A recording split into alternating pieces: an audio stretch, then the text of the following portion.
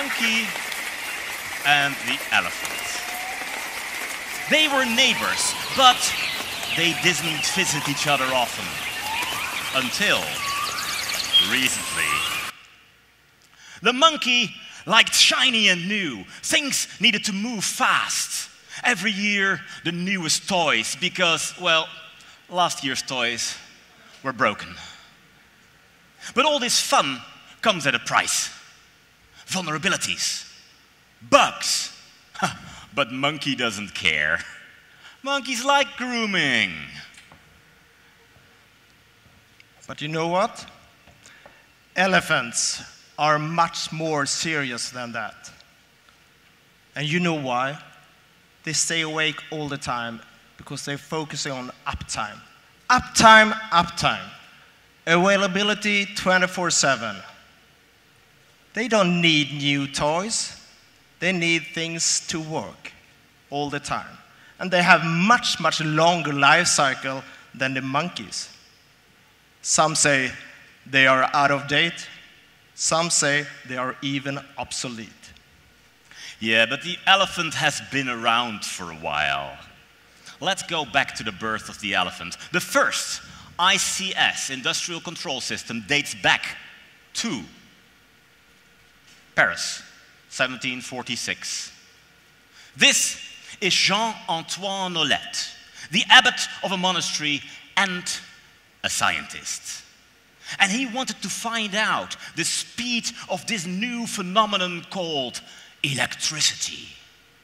So he devised an experiment. He called in 200 of his monks and connected them to each other with iron rods, made a nice circle, and then grabbed a battery. Now, batteries in those days were not like the batteries we have today. They would discharge with one big boom. And this was a rather large battery. So you guess what happened next? Nollet connected the battery to the first monk. And from the shouting and convulsing and puking of the monks, he concluded that yes, electricity travels pretty fast. So this little system with its electricity, with its commands, with its feedback system, could be seen as the first MCS, monk control system. The King of France wanted to be in on the fun and asked if Nollet could repeat the experiment in the palace. But the monks refused. They wanted to go back to their monkey business. Pie Jesu Domine, dona eis requiem. Pie Jesu Domine, dona eis requiem. So the king called in the royal guards to do the experiment. And we all know that not long afterwards came the French Revolution. The elephant. The elephant is much more careful. He adapts very slowly. So it was quite of a surprise that he realized that he could have the monkey disease. And when he gets the monkey disease, it's have very big impact. We'll give you 3 examples. The first example is electricity, the power grid.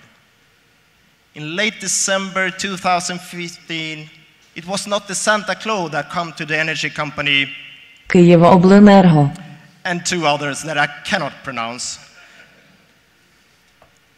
They got hacked, and they had 30 substations knocked off the grid for 3 hours.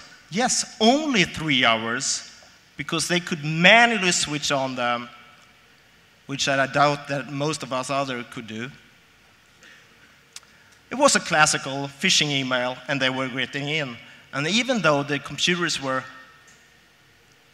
eradicated with all the malware, black energy, they still had the accounts to do their attack. So manual is very good here.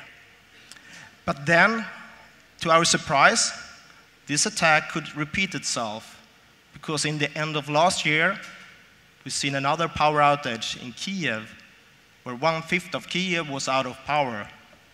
So that raises questions.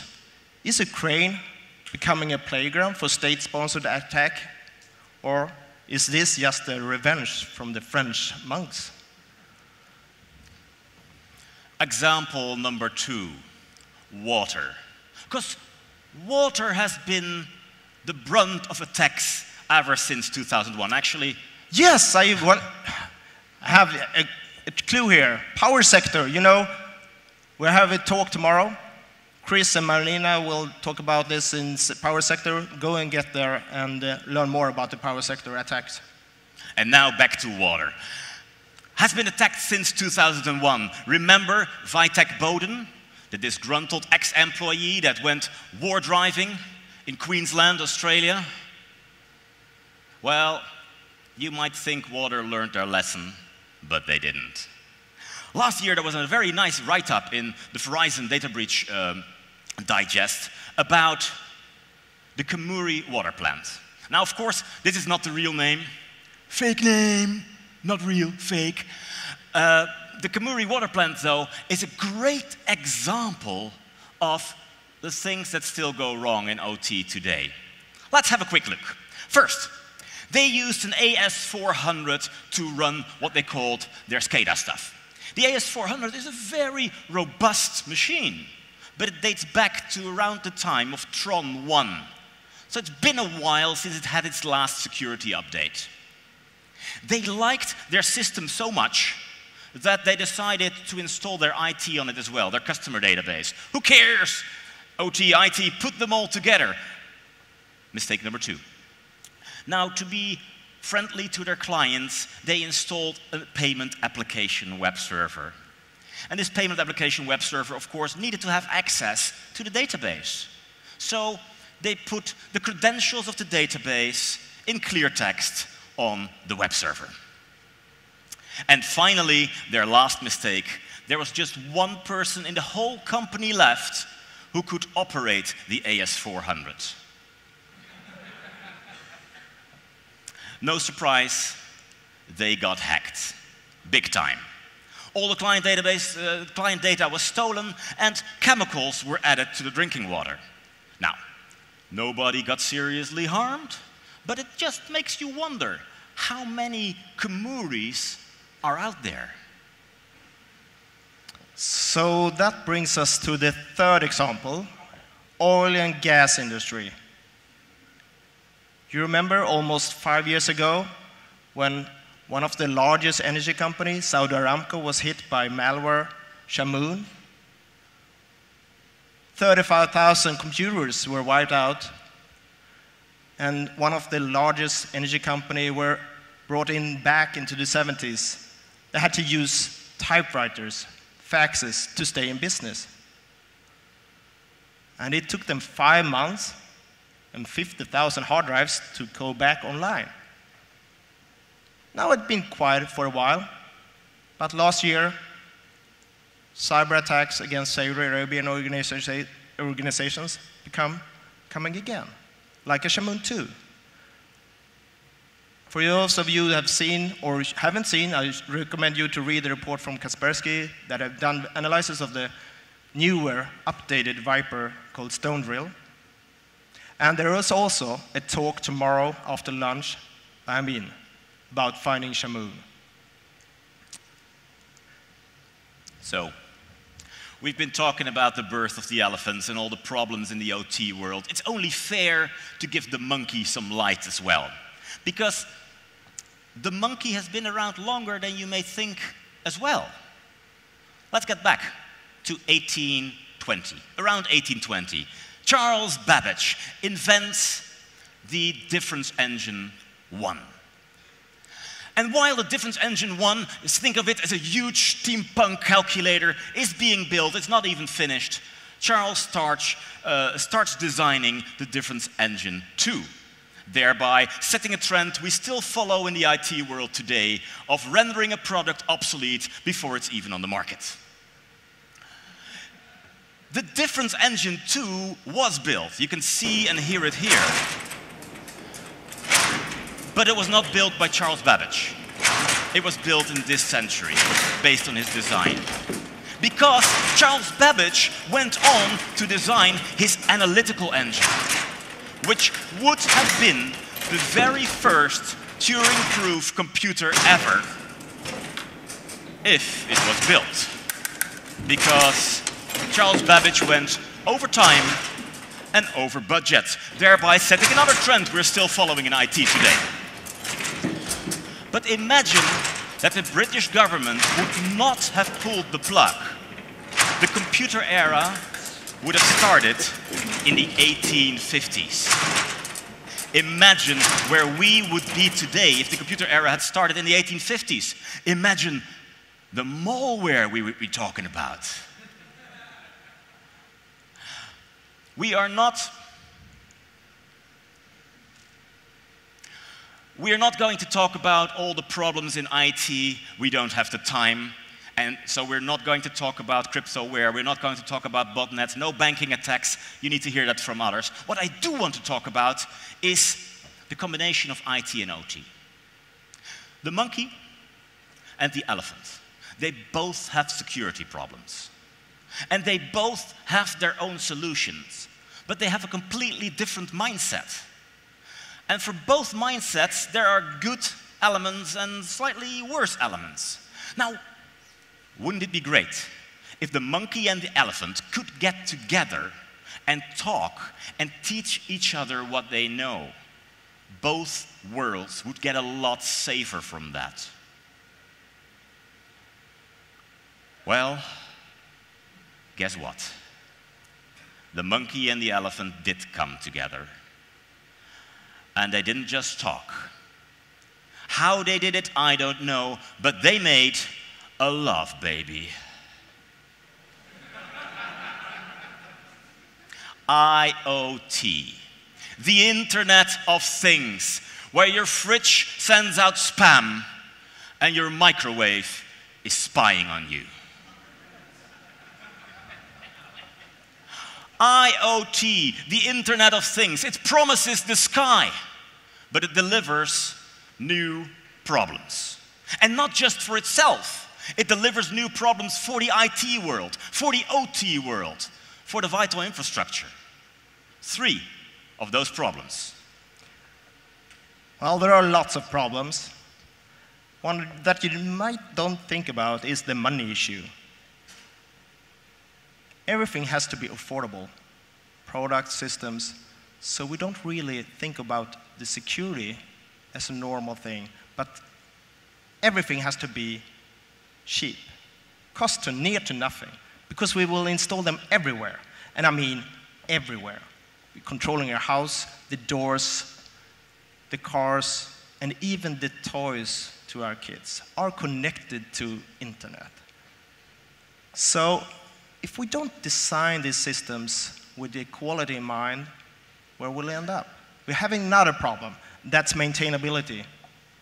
Updating software is one thing, but how do we update this hardware?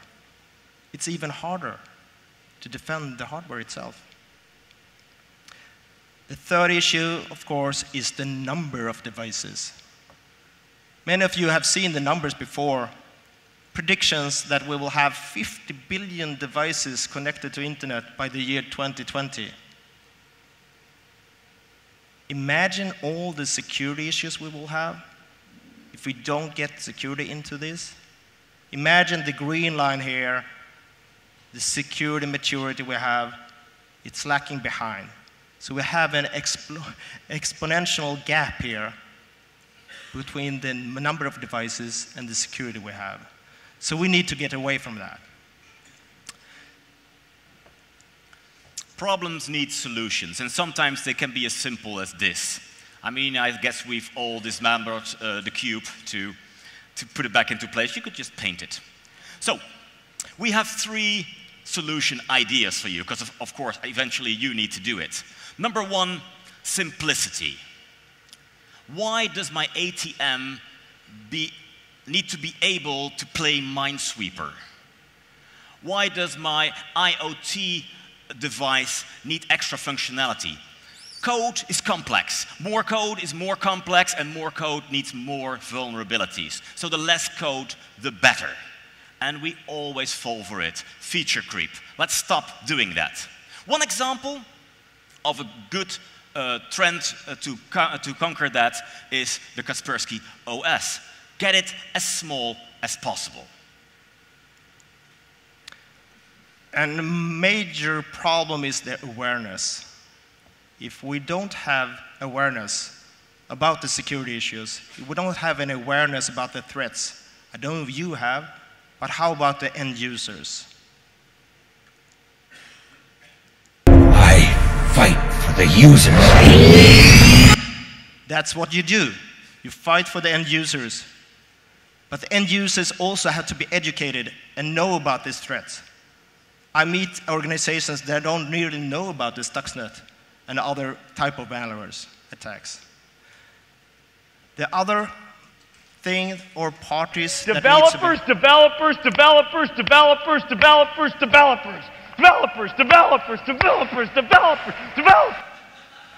All developers. Well, we have to have the security as a primary target.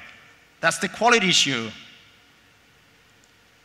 But in order to have that as a major priority, we also need to have the maturity level on the management. Management are doing the prioritization. They have the budget, the money. When they do a procurement, well, they have the cybersecurity requirements in them. Too often they are lacking the understanding of the cybersecurity issues. I know I've played a lot with the management team, and they don't really know the cybersecurity area. So we have another issue. We have a third solution, and that has something to do with you. Because one of the best things we could do is have the experts get together, talk with each other, and exchange knowledge. So we like the SaaS, but we think we should stop the yearly SaaS. We think it should be a monthly SaaS. So get out your agenda and note down the dates for the next few SaaSes. Make sure you can be there. And for the organizing team, we're so sorry, but this needs to be done.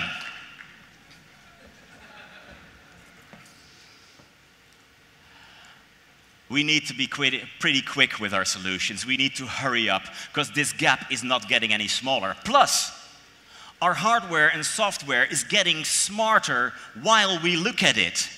And it won't take long, let's say about 5 years, and they will start hacking us. 5 years? Why not now? Wait a sec, who are you? We are you. But better and smarter. That wasn't too hard. Okay, what are you doing in our presentation? We're taking over. We're escaping. Yes.